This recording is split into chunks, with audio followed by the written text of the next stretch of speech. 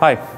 LHV Persian Gulf Fund's performance in January was plus 1.5% and in February minus 1.0%, bringing our full year result to plus 0.5%. As you can see on the fund valuation chart, then as of end of February, our fund is trading at 8.0 times 12-month forward-looking earnings, 1.0 times book value, and our investments offering 5.0% trailing dividend yield. The two biggest news items in January and February were the increase in oil price on one hand and the Q4 financial results on the other hand. As you can see on the oil price chart, then the year started for Brent oil price at $54 per barrel, and 2 months later it was trading at $66 per barrel, so it's a plus 22% increase. And now the oil price is comfortably above the $60 threshold that's comfortable for the GCC countries over the long term.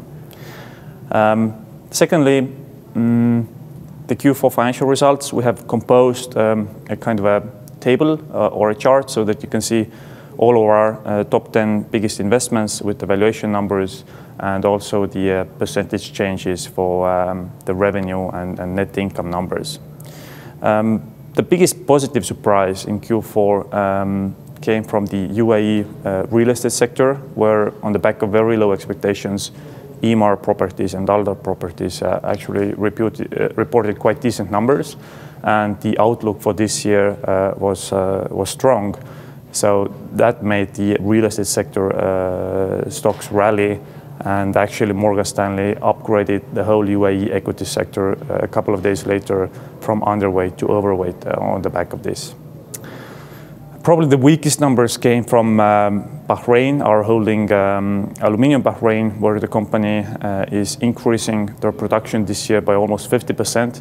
But to do that, they needed to increase the feedstock to produce aluminium, and the increasing of the feedstock actually happened at a very bad time when the input prices for the feedstock were very high over the short term, and that caused the Q4 financial results to be a big disappointment.